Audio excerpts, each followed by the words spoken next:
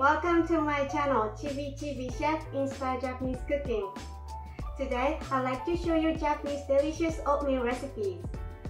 I'm gonna make 3 kinds of oatmeal risotto. The oatmeal risotto has been very popular in Japan for a while because it's very healthy, tasty, quick and cheap. I know that oatmeal is often cooked with some milk and sugar to make a sweet breakfast.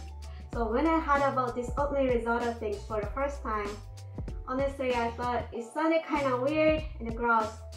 But it became really popular in Japan as a great diet food, and a lot of people said that it's so tasty. So I give it a try and love it. Now my American husband loves it too, and we have it when we want to have some healthy food or when we need to cook something really quick. It's also great for hangovers.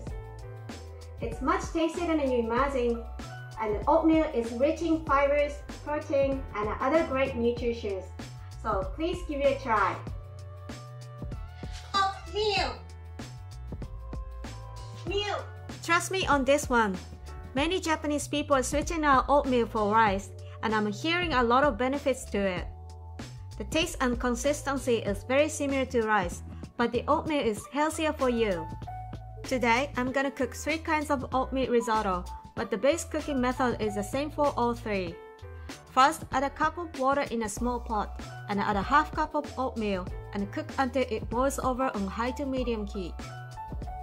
I like using these Quaker's old-fashioned oats, so I usually buy the big box of it. That's the base risotto, but we still need to cook the oatmeal for another few minutes to get a nice sticky risotto texture and season the risotto. First risotto is Dashi and a Wasabi flavored risotto. So after boiling the water with the oatmeal in the pot, add 1 tablespoon of Dashi powder and change it to low heat, then cook for another few minutes. Occasionally stir the risotto to keep it from burning in the pot. When the oatmeal becomes a soft texture you like, turn off the heat. Then you have this dashi flavored risotto, but I like adding some seaweed and wasabi on the top. If you have sesame seeds, it's nice to add them on the risotto too. I think you can find those Asian ingredients at the Asian section of the major US grocery stores, but if you can't, I left the Amazon links to those in the description box, so please check it. Also mix well when you add the wasabi since it has a strong taste. You can add the wasabi while cooking the risotto too. Let's get to the next one.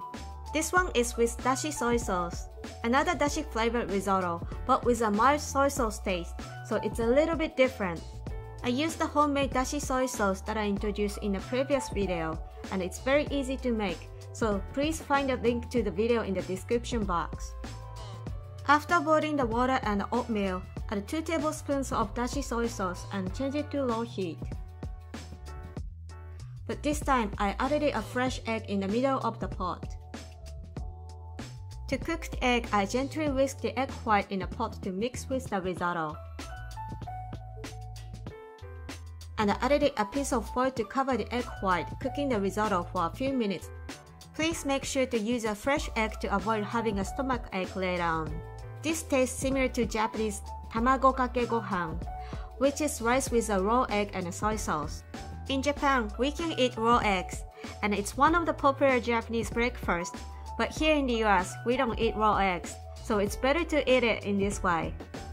For toppings, I added some green onions and a pinch of salt to bring out the flavor. The last one is chicken flavored egg risotto. After boiling the water and oatmeal, add 2 teaspoons of chicken stock powder and a beaten egg, and then change to low heat.